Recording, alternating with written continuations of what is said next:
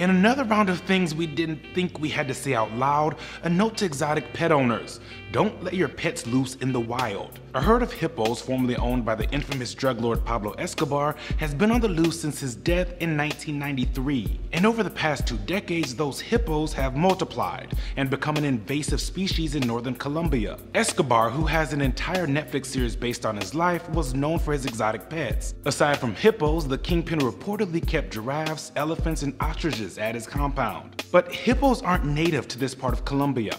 In fact, they're not native to South America at all. And if the herd isn't controlled soon, authorities fear the animals could pose a threat to Colombian people and native ecosystems. If we move slightly north on the globe, the problem of invasive animals doesn't get any better.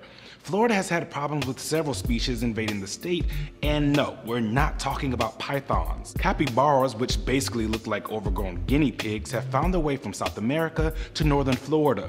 They're illegal to own as pets, but it appears people are just setting them free. And those massive rodents eat a lot of plants, which isn't great for vegetation in the area they've inhabited. Granted, the animals aren't considered an invasive species yet, but they're well on their way. And if oversized guinea pigs aren't bad enough, Florida is also battling parasite-carrying giant African snails. So from the Asian carp to zebra mussels and the European starling, it appears we're already dealing with a lot of animals that shouldn't be here.